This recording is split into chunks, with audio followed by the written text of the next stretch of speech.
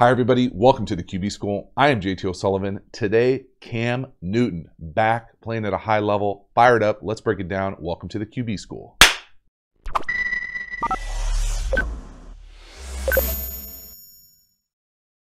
Cam Newton is back throwing touchdowns.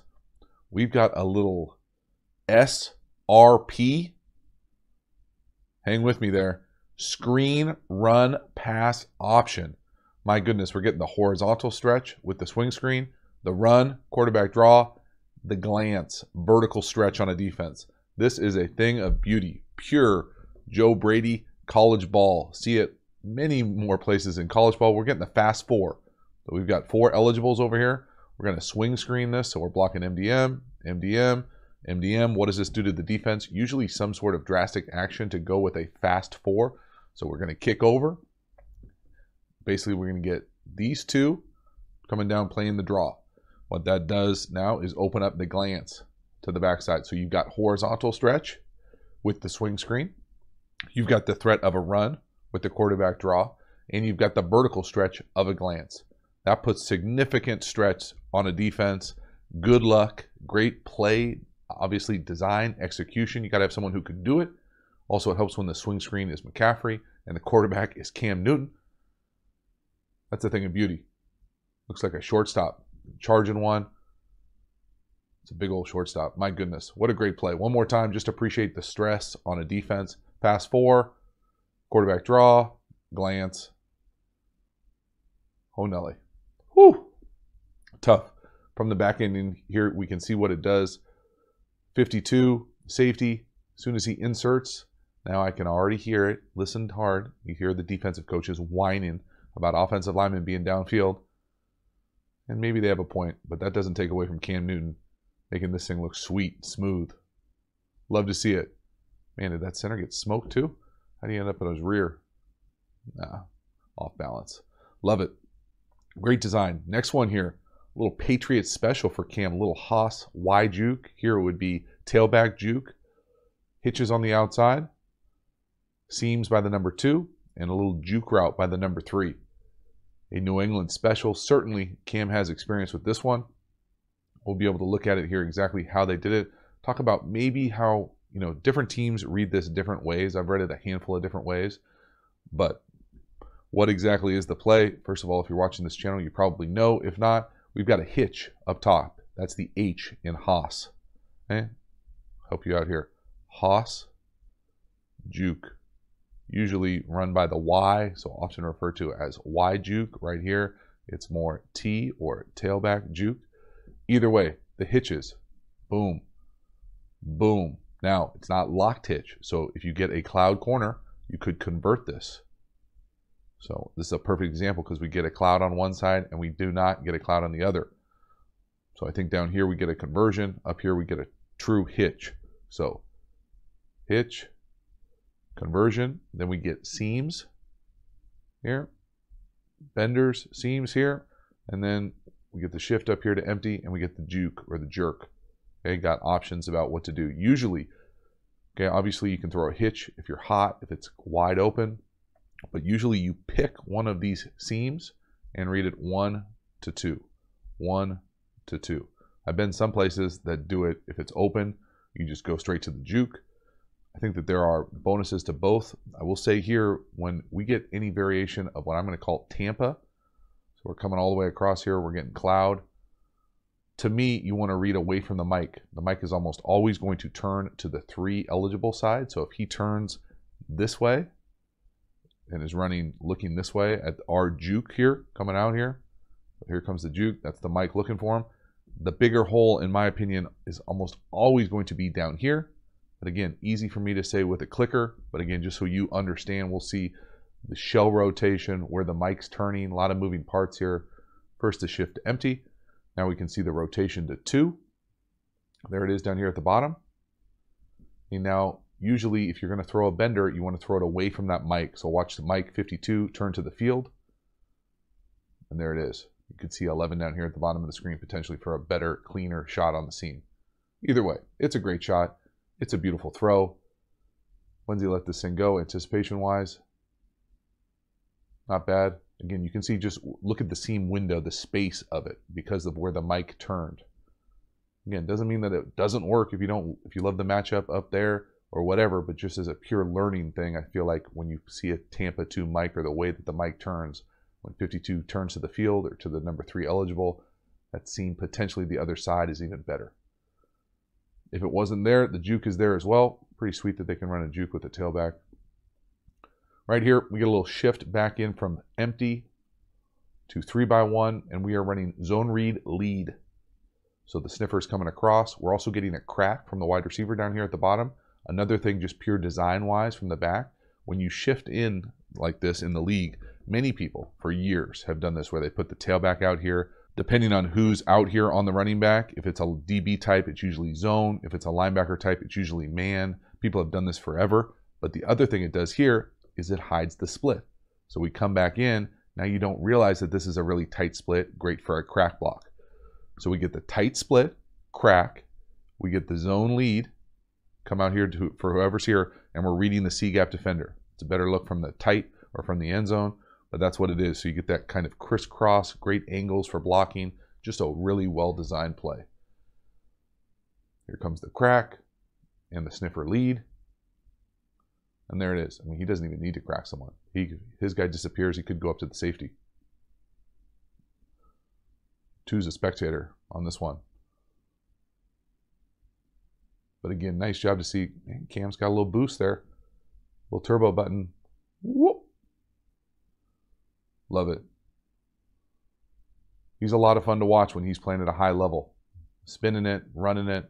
Plays designed to take advantage of his skill set. Again, we're reading 57. C-gap defender on our right. He squeezes down. It's an easy pull. And we've got the lead blocker. Kick out. Awesome. Really well-designed play. Here we go all the way through, full speed. Shift. Crack, zone read lead. He disappears, we pull it, and it's a race to the end zone.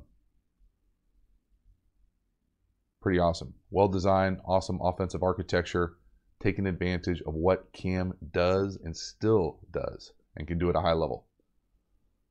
Really nice. Love this little acceleration right here too. Forearm, straight arm. Love it. Having fun. Next one here, a little toss crack throwback. Getting creative. Look at this throw when McCaffrey lets this thing go. He's going to throw it back. Look where Cam is. Doesn't matter. McCaffrey throws him correct. So it's got to be backwards. He throws him backwards. That's an unbelievable play from a running back. They actually had this thing covered pretty well. Kind of fall off a little bit at the end there with 20. He stepped out of bounds there. But design-wise, execution-wise, again, getting a chunk off a little trickeration here. Pretty sweet. Again, little things to pay attention to on these trick plays. Watch McCaffrey catch it and tuck it like he's going to run. Then come back and throw it. That really sells it. Again, big shot. Love when multiple people touch the ball. Great opportunities for big plays usually. And then we'll just say when he runs across here, you know, they're trying to take a shot to the post. It's not there. And really, they've got it covered pretty well right here. This is kind of and this is tough playing DB, anytime playing DB. But on this over here, if he just stays with him, he's got it covered. But he kind of panics and feels like something's behind him, so he falls off. And that creates the space late for Cam to come back to the sideline. See that DB kind of fall off like he's panicking. It's taken too long. So the overall almost becomes a check down. Like you go post, over, post, back to the over. But again, all that's possible because of the time and what McCaffrey does here with this throw. Tuck it and throw a dime backwards. Great job by Cam finding him on the sideline. Really nice. Well-designed play. Shot, chunk. Halftime, you dig the channel and you haven't already, please subscribe, hit the bell, get the notifications. It lets you know when we go live, when we put out new content. I certainly appreciate the support for the channel. Then if you want to take your support to the next level, check out the Quarterback School Patreon community, really trying to create the environment of what it's like in an NFL quarterback room. So breaking down all sorts of details, pass pro, coverage, route combinations, reads, footworks. If you are interested in that, long form videos, usually full games, handful of times a month. Get over there, check that out. The link is in the description. And then if you are looking for the absolute premium content through the channel, check out the Quarterback School courses. Very proud of that work. Get over there, check that out. We've got courses on pass protection, tempos, RPOs. We talk about a significant RPO in this video. And then there's how to beat every coverage. So lots of courses. Also have a free course. That link is in the description on the quick game. So get over there, check those out. As always, I appreciate the support. Let's keep the video going. Next one here, beautiful touchdown pass to McCaffrey on the seam from the backfield. Jet motion, basically 4 verticals or 3 verticals to a side spacing with a shallow. This is an absolute dime. Well-constructed play. I've talked about the bones of this play a number of times on this channel. If you're a frequent user, you should already be anticipating what I'm going to be saying here as far as this play is great, but there are some issues inherent with how the middle field player plays this thing. So if he's able to, you have this jet action. So we're horizontal stretching the defense here with this jet action. Depending on what this middle field player does, if he goes with that jet action and tries to fill in any way with the run, it really kind of jumbles what we're trying to do here where the ball ends up going on the seam. So the quarterback has to be really careful versus middle field close what happens here. But if he gets caught in, here's the spacing. There's the special route usually, or the number 3 vertical. Here's the seam, and here's the go. Now I like this one even better because instead of having some corner or option or out over here, they end up running the shallow. So really it's, do you have a shot on one of these seams? If not, the shallow's there. But it's all really predicated off what this middle field player does. He goes with this number 3 or the special, and that thing is going to be wide open up the seam. Not wide open. It's a tight window. Little anticipation over that second level. Great pass protection. Look when Cam lets it go. He's throwing it over the second level to a tailback from the backfield down the field. Just a really beautiful design. But again, one more time, watch that middle field player. You're catching it, taking the jet, faking that jet action. That middle field player goes with the number 3, and there it is. Just that fast. And if it wasn't there, you didn't like it, the second level got too much depth, here comes the shallow. Going to underhand it to him. Really nice pass protection, great pocket movement, but at the end of the day, that's a special tailback and a great throw. A little touch up and down. Really nice job. Great job by Cam. Great catch. My goodness. What a nice touchdown. Well-designed play. Now, there's some rough 4th downs here to close this thing out. This can be a handful of different things here for me. You know, I don't necessarily love what they're trying to do schematically here, but late to the flat on a 4th and 3, yeah, throwing it to your best player. For me, it just comes off a little late more than anything else. He's obviously trying to work that shallow, but the timing of this thing, the footwork, it's a nice play defensively too, don't get me wrong. But I'm not sure what the matchup is that they're trying to take advantage of here. They're getting basically doubled on that shallow where it looks like Cam is looking. And then he's basically throwing a late check down flat to McCaffrey. So to me, whether this is an in, a basic, whatever this thing is up top. So here's the shallow, it's doubled. There's somebody covering him, and there's like a rat or thief in the middle. So there's 2 there. Maybe if this was an in, but it almost looks like a hook or curl, which is tough in man coverage.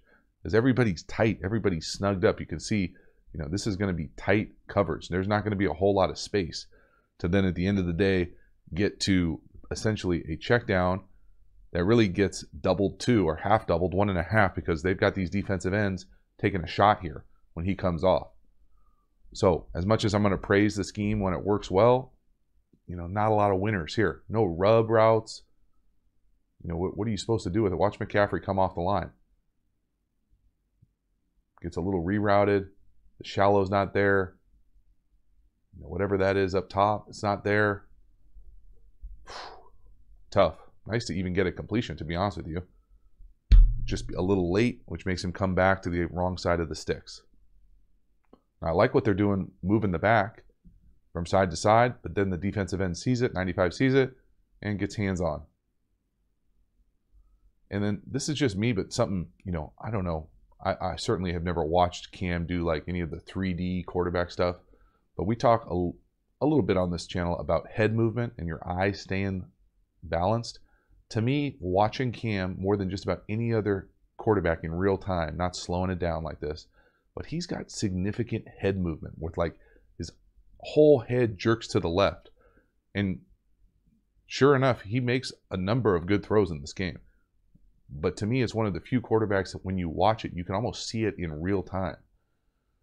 Next drive here, 2nd and short. This is a beautiful comeback. 5-step drop, hitch, let it rip. Again, watch the head movement. See, just kind of like more violent than most people to the side. To me, one of the very few guys that I can see in real time look like this. Now, this is a beautiful throw. Don't get it twisted. It doesn't mean that you can't make accurate throws. Watch when he lets this thing go. Timing-wise, hit his back foot, 5 and from gun, lined up, sort of. Anticipation, he separates right there. The wide receiver at the bottom of the screen is not out of the break. Beautiful strike on the sideline, just an absolute dime of a throw. Love to see him drive the ball down the field outside the numbers. But again, I don't know if it's just me or what. Maybe I don't notice it with other people, but just significant, just kind of torque to the left. And I always feel like you have that much head movement, it's going to be hard to be consistently accurate. You're moving your head to the left, the ball's going to go to the left. 4th and 2 here to close this thing out, and just, you can't take a sack here. Again, I will say also, not being in the quarterback room, not going to pretend to know what the read is here, but I definitely don't love the drop tethered to these routes. What do I mean by that? I mean, it's 4th and 2, 3, and we're taking a 5-step drop from gun. That's not for me. There's no reason to do that. Also, I think this is a somewhat common complaint about Cam, that he will get himself into trouble. Just stay in the pocket. There's no reason to take off right there. Let things develop, get through your read. I get it. He sees that hole. He thinks he can get it himself. You got to live with that as a guy who's a playmaker who can get things done with his feet. But man, that thing closed on him fast, and you just cannot take a sack on 4th down, especially 4th down and the game's over. Now, where are you supposed to go with the ball? The only place that is a 1st down winner is the slot up top. But that is a 3-yard quick out. To me, you don't have a chance to throw a 3-yard quick out when you're in a 5-step drop. Watch when he hits the back of his 5 steps. 1, 2, 3, 4, 5. That quick out's already out of the break. It's way out of the break. He's not even looking there. So if you're going to work that up top, that needs to almost be a shuffle, a 1-step, or a 3 at the most. There's nothing there. There's no winners. There's no man beaters. There's no picks. I mean, man beaters, sure. There's runaways, but nobody's winning. Where would you go with the ball? Where are you supposed to go with the ball at the end of his drop? Maybe down here at the bottom of the screen, 80. Again, this is my complaint when I'm saying, don't get yourself in trouble by going to the rush. Just stay in the pocket, stay in your landmark, and get through the read. 2 out of the 5 routes are 1st downs. Now, if you're working the 3 and the 2 over the ball from on the left side, you're in trouble. It's bad. But could he go, down here 1 to 2 to 3 down here at the bottom of the screen? Yes. That's a 1st down. That needs to happen. It doesn't mean it's easy, but you can't take a sack on 4th down like that. Tough to see him, make so many great throws, use his feet, some well-designed plays. Man, that's a tough one to finish on. So that is a wrap. Cam Newton playing really, really well. Fun to see him throw the ball like he is, look healthy, all sorts of good stuff. Fun to see the Carolina Panthers kind of operate in that world. Felt a little flashbacky to me. So hopefully you dug it. Hopefully they find a way to get it done with the W soon as well. As always, I appreciate your support. I will see you next time. Have a good one. Welcome to QBS